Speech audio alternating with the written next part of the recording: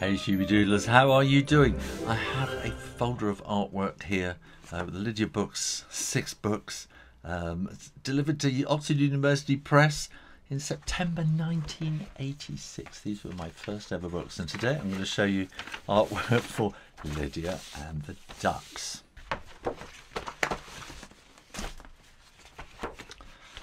And we'll open this up, and here we have all the artwork. All the lettering is on an overlay, on a transparent overlay, and you can see there's blue pencil on here. The blue doesn't show up when you're photographing black artwork. The camera is only looking for black, and the lettering here has been photo set which is very fancy in those days, and I can feel there's a little bit of kind of ridged ribbing under there, which means it was stuck on with one of those really nice fancy hot wax things. You stick the artwork through and it kind of put a little bit of wax on the back so you could press it down, whereas us mere mortals, we had to use cow gum which is really smelly and sticky. And there's also bits of Chinese on here because it was printed in Hong Kong, and so the Chinese printers have made little comments and marks as well. And I did the lettering by hand on these, and they obviously liked it, and that became the cover.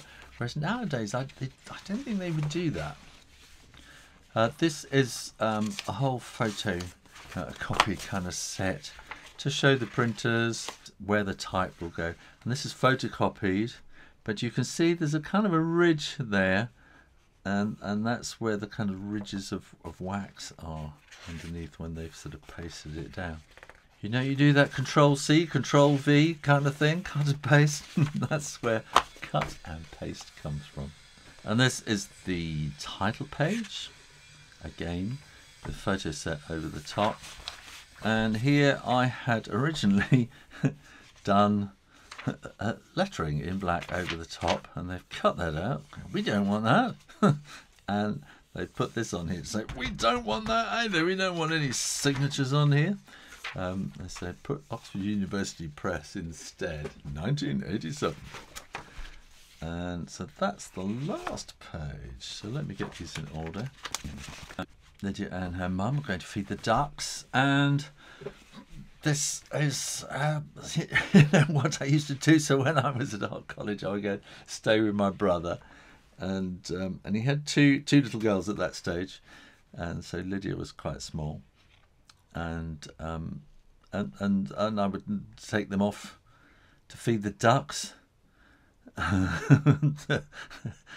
That's kind of what we did.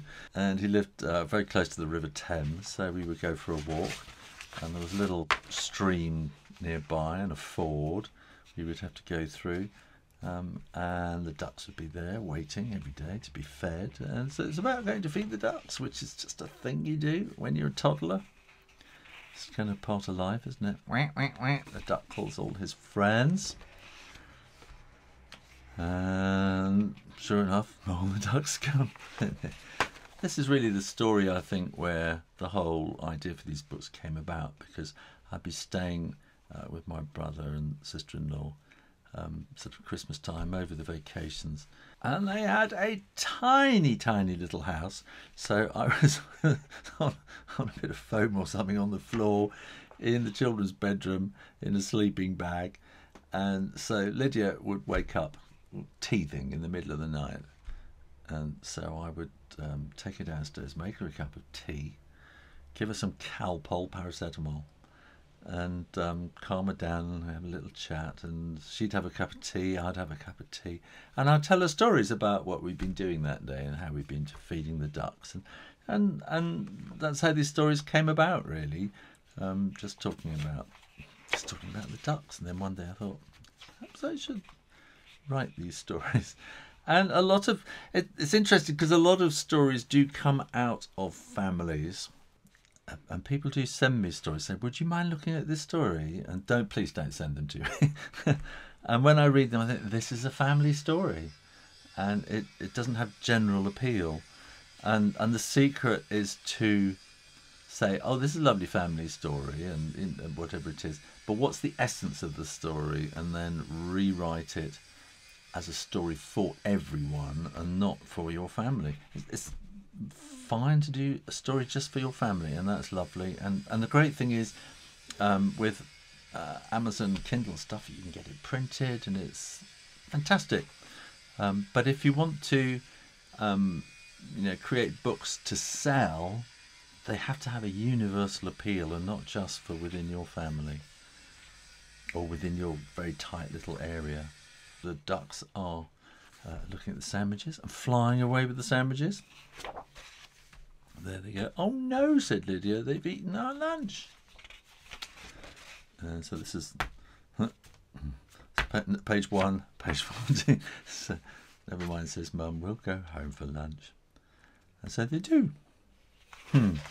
Well, there we go. Thanks for watching. And make sure that you are subscribed to the Shoo Rayner drawing channel, and keep coming back for lots more drawing and artwork and illustration videos. And then next time I will show you the artwork for Lydia and her garden. In the meantime, keep drawing, illustrating. And I'll see you next time. You take care now. Bye-bye.